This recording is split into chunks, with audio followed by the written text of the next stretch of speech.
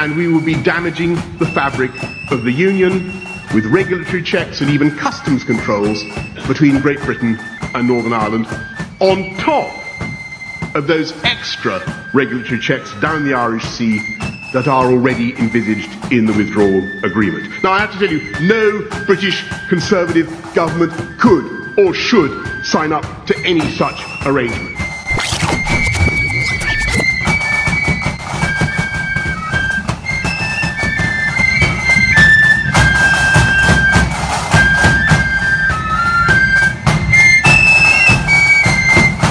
The laws for Northern Ireland were made in Brussels. The British government will have no input, the Stormont government will then have no input. So where's the focus of attention come then for industry and lobby groups and politicians in Northern Ireland? Dublin. And so we move towards United Ireland.